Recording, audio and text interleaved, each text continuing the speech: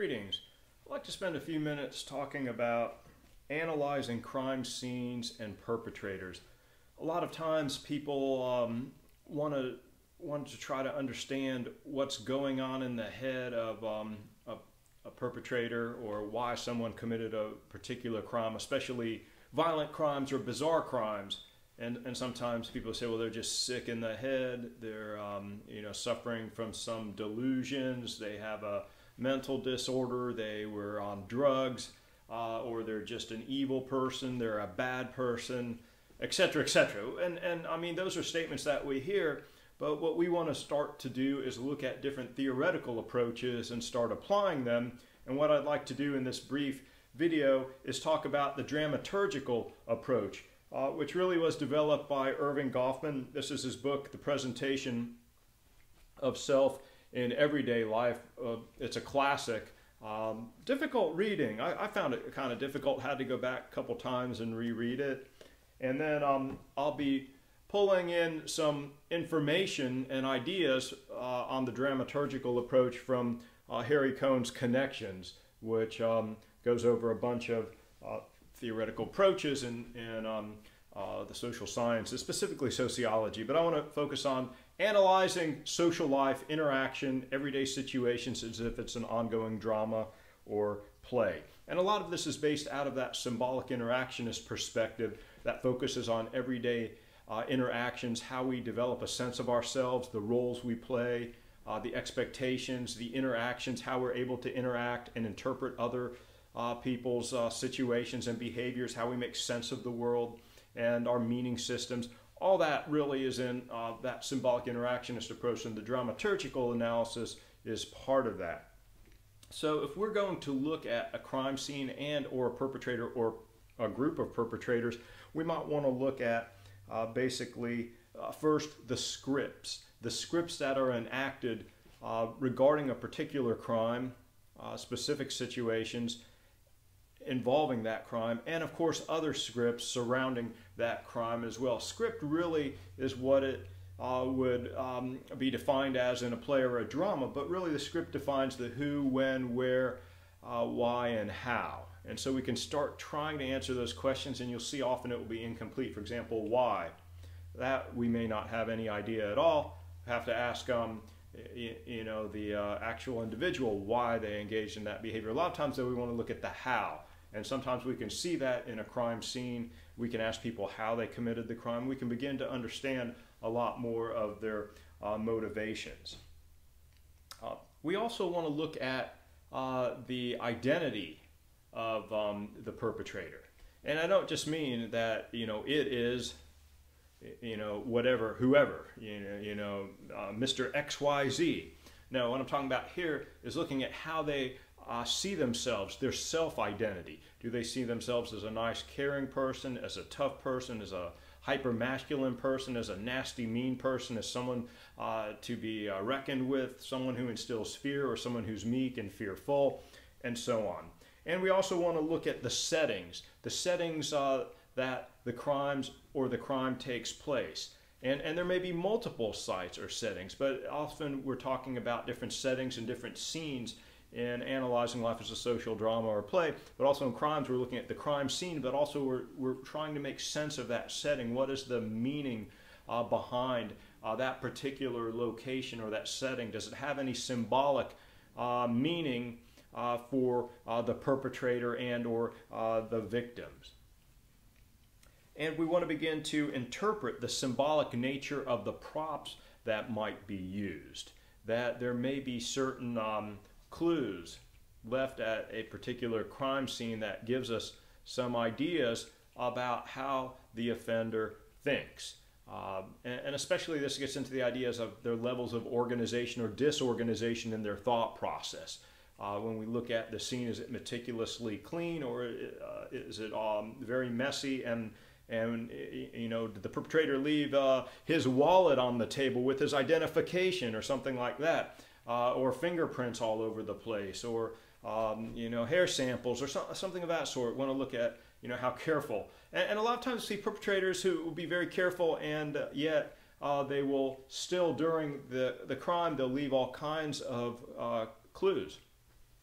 And so we also want to look at the symbolic nature of the interactions, the crime scene situation, and try to look at what was trying to be communicated by the perpetrator, and analyze the perpetrator's role in that crime. What were they, how were they playing out their particular role in that situation.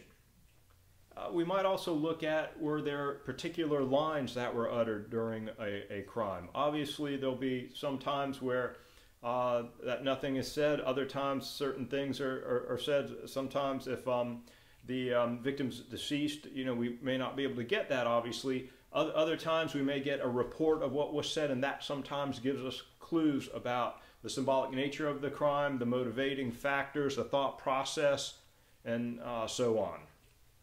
And we want to look at especially analyzing, and this gets into more of where we have some ideas about who is committing the particular crime or crimes, is looking at their front stage and their backstage behavior. Front stage behavior basically is the everyday ongoing presentation of self that a person has in the public view. And the backstage is what they do by themselves or around close friends or family, for example, or perhaps during a particular crime scenario. So people present themselves in particular ways, usually trying to follow particular cultural norms and be viewed as in a positive light. Obviously, for example, I went to Starbucks this morning, get a cup of coffee and read a little bit. And sitting around just kind of observing things going on, you can see that people have very similar exchanges. Oh, hello, may I help you? How are you? Things of that nature. People seem to be, smiling. You don't hear people yelling or screaming. You don't hear people cursing. But you never know that someone who is being very polite and complimenting everyone might go home and yell and scream and be violent with their family. So there's that front stage behavior and backstage behavior, certain things that people do in public and semi-private situations, and then private situations. Now, obviously, there's things that everyone does in private that they wouldn't want to do in public, or would rarely do in public, or would be frowned upon, or being seen as socially inappropriate, to do in public. And also, many times we can think about whether there's a rehearsal or rehearsals for the crimes, especially if it's a serial crime. If it's a crime that's been repeated over and over again, and we begin to see, the signature of the offender, we begin to see a particular mode of operation and a lot of, consistency. And this actually gets into the area when we start, looking at different crimes and beginning to think, is it the same perpetrator or group of perpetrators? And we start linking crimes together, which is a major part of criminal investigation, is trying to see, are these crimes likely committed by the same group of offenders or the same offender. There may be some slight differences, there may be many similarities, there may be some changes over time, but a lot of times you're going to see almost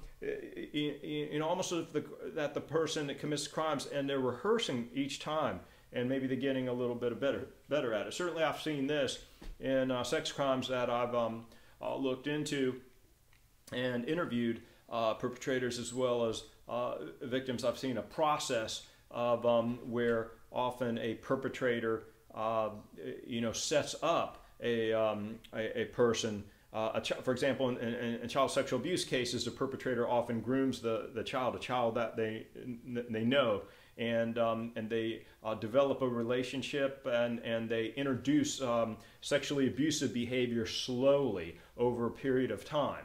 And so sometimes we see that with a variety of crimes.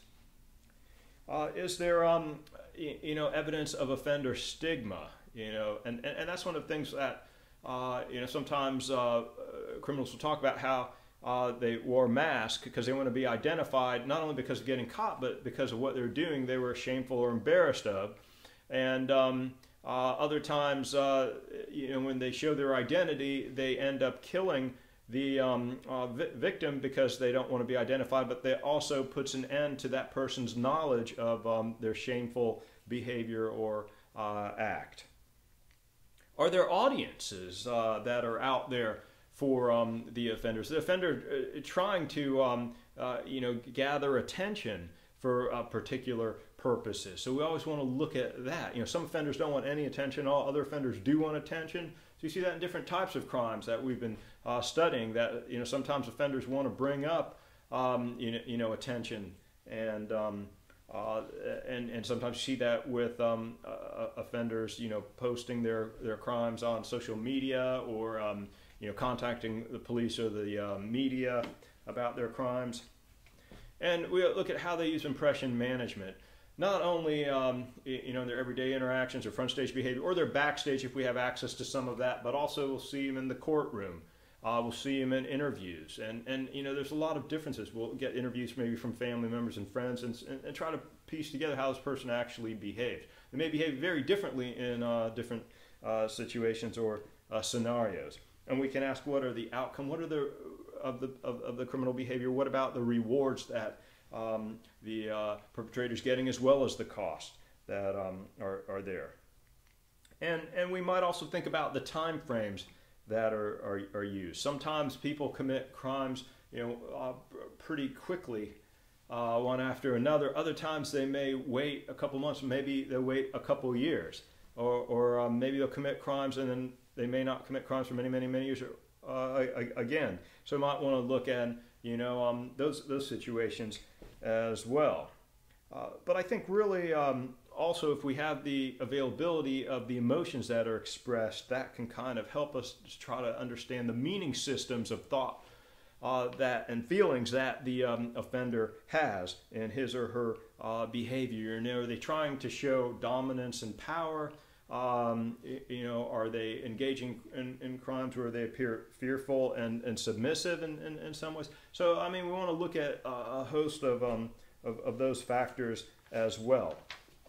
But I think being able to analyze symbols is very important as well. I'll give you an example, and that is a popular store was selling Nazi memorabilia, and people pointed that out to the store, and they apologized and stopped doing that. But they stopped selling some of their Nazi theme-oriented memorabilia, but they still had other items, but they didn't know that those were, also had a symbolic nature related to that type of ideology.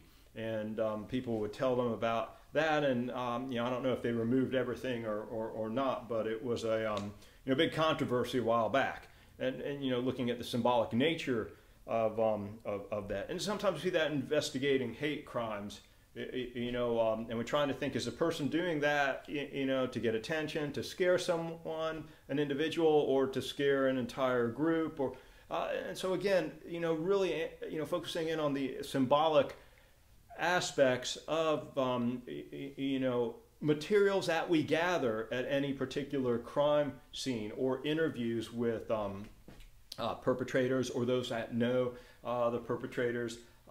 Certainly I've interviewed perpetrators before, and other people would say, well, this was the nicest person in the world, there's no way they could have committed this crime, and so on and so forth. Sometimes getting quite angry with me that I would even believe that this person engaged in that criminal activity, which they did. And people deny and say, oh, no, that can't be, or there must be some explanation, and then again, my response was, well, let's talk about that. Let's get down to that explanation. And I've seen before situations where someone engages in some rather bizarre behavior.